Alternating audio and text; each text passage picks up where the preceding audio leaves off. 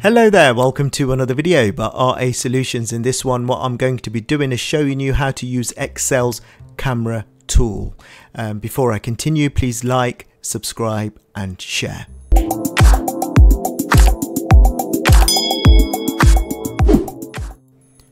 Now what you see in front of you are two spreadsheets side by side. On the left side there is a blank spreadsheet. On the right side is my personal monthly budget. So my projected cost, actual cost and the difference based on all the bills I am paying.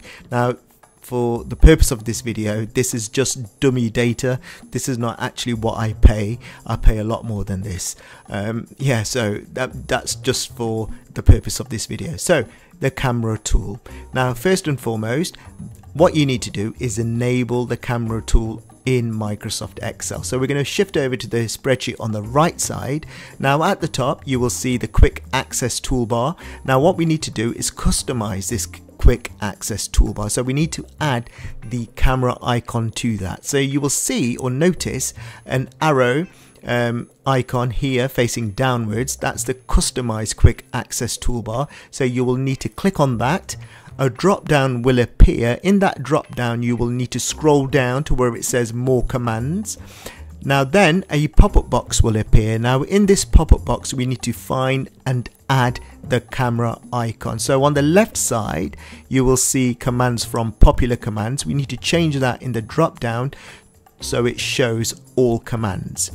Now once it's shown all commands you will need to scroll down until you find the word which says camera. Now I'm scrolling down and I found the word camera. Highlight it. Now in the middle you will see two buttons, add and remove. The remove's grayed out because I've not selected anything from here.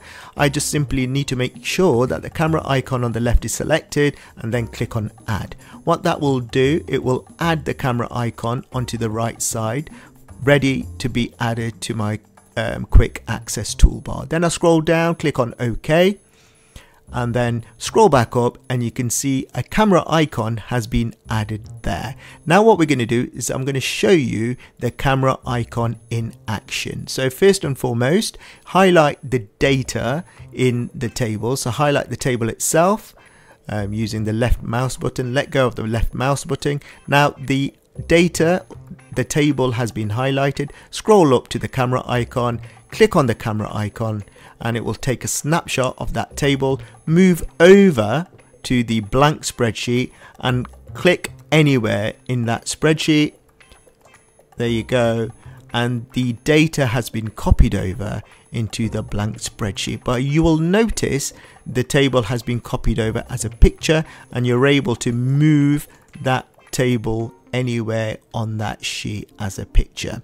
Now another good thing about using the camera icon, let's say you've moved the information over but you wanted to make some changes to the picture, you can go back to the table, the original table on the right side and make changes there. So for example, let's say the phone cost, the projected cost isn't $54, it's $154. Make the change in here.